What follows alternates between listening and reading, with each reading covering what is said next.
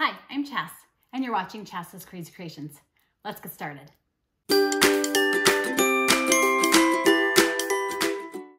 I found this table on nextdoor.com for free. It had been well loved and sat in storage for a long time. I took a sanding block and lightly sanded with the grain of the wood for the whole entire table. I learned that it was going to need a little more love than that, so I went ahead and used my Black & Decker orbital sander on the tabletop. After sanding, I used Cred Cutter to clean off the entire surface.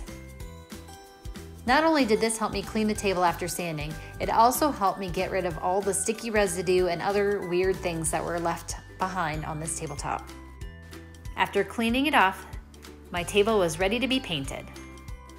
I found 2 chairs on the side of the road for free and know that they would help me have chairs for this dining room table. I cleaned them both with Cred Cutter before moving on. Next, I would be using Behr Ultra Scuff Defense paint in the color Broadway. I put the paint in my Wagner paint sprayer. I first started by painting the base of the table with the Broadway paint. I wanted a nice solid color. Once the base was painted, I went ahead and let that dry completely. While the table paint was drying, I went ahead and spray painted the chairs. I love this Broadway color, and after painting both chairs, I let them dry. As I mentioned before, the tabletop was pretty beat up, so I decided to go create a farmhouse look, and I started with Folk Art Home Decor chalk paint in the color gray. I used a damp chip brush, and I started by painting the paint onto the top of the table. I wanted to create a barnwood effect, or a weathered effect, so I was being very sparse with my brushes, very random, and it was okay that it was streaky. As I got the paint on, I then wiped the paint with a damp rag to help smooth the lines. I continued to do this until I got the look I wanted. Next, I would use Folk Art Home Decor Wood Tint in the color gray. I used a damp brush and again just kind of used light brush strokes. I would dip my brush in the paint and then I would offload as much paint as possible onto a paper plate.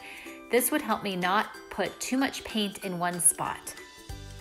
I continued to do this until I got the look that I wanted for the entire table. I also did the same thing to the edge of the table all the way around. I had removed the hardware from the drawers on either side and painted the drawer fronts the exact same way. Once it had dried, I put the hardware back on. I let the paint dry completely and I really love how it turned out. Once everything was dry, the table was ready to be used. I really love the two-tone look and how it turned out. I love how the wings on the table fold down. It can be a 2-person table or it can be a 6-person table. My grandmother had a table very similar to this, and in fact, it's in my dining room today, and you can check it out on my blog.